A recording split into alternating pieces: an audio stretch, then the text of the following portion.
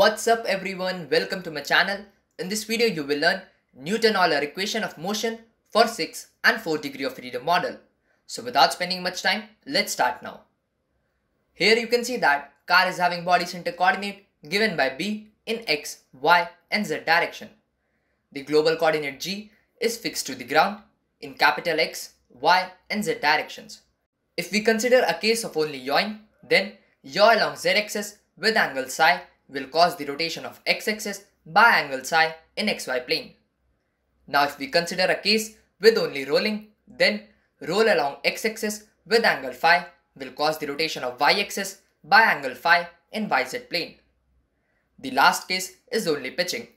Pitch along y-axis with angle theta will cause the rotation of z-axis with angle theta in xz plane.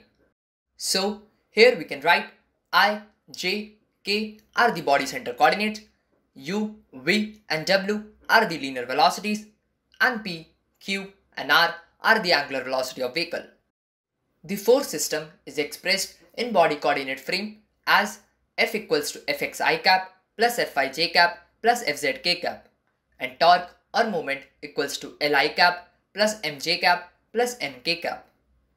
You all know that linear momentum is given by P equals to Mv, where V is the velocity given by Vxi cap plus Vyj cap plus Vzk cap. Force is given by dP by dt, so we can write force equals to mass multiplied by dV by dt. From here we get dV by dt equals to d by dt of Vxi cap plus Vyj cap plus Vzk cap. On differentiation we get the following equation. The first three terms are simple and these are the observed value of acceleration from body center coordinates. As the body center coordinates I, J and K are also changing with time, that's why the other three terms are the differentiation of these body center coordinates, that is di by dt, dj by dt and dk by dt. Now let's calculate the value of di by dt. We all know velocity is given by omega cross r, which means dr by dt equals to omega cross r. So by this we can write di by dt equals to omega cross I, dj by dt equals to omega cross j and dk by dt equals to omega cross k, where omega equals to pi cap, qj cap and rk cap.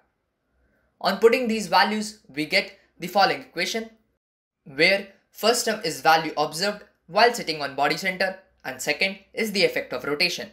So we get dv by dt equals to u dot I cap plus v dot j cap plus w dot k cap plus omega cross v, where omega cross v is given by the following vector. On solving these, we get the Euler equation of force for 6 degree of freedom model. Now, you know that angular momentum is given by h equals to I cross omega, and torque is given by dh by dt, where torque equals to Li cap plus Mj cap plus Nk cap. Similar as above, we can write torque equals to del h by del t plus omega cross h.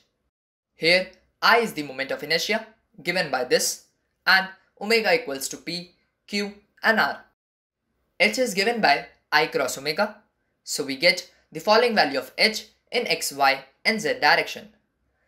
Assuming moment of inertia only about principal axis, we get the following value of angular momentum. On solving these, we get the Euler equation for torque in x, y and z direction as L, M and N. So these are the values of force and movement for 6 degree of freedom model. Now you know that in vehicle roll dynamics we have 4 degree of freedom model because pitching and vertical movement are neglected, that is Q equals to 0 and W equals to 0.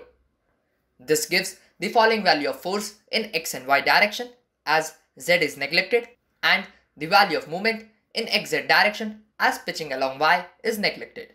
So here you got the values of Euler equation of motion for 4 and 6 degree of freedom model. This much for this video. Thanks for watching. If you have any queries regarding the video, you can comment in the comment box.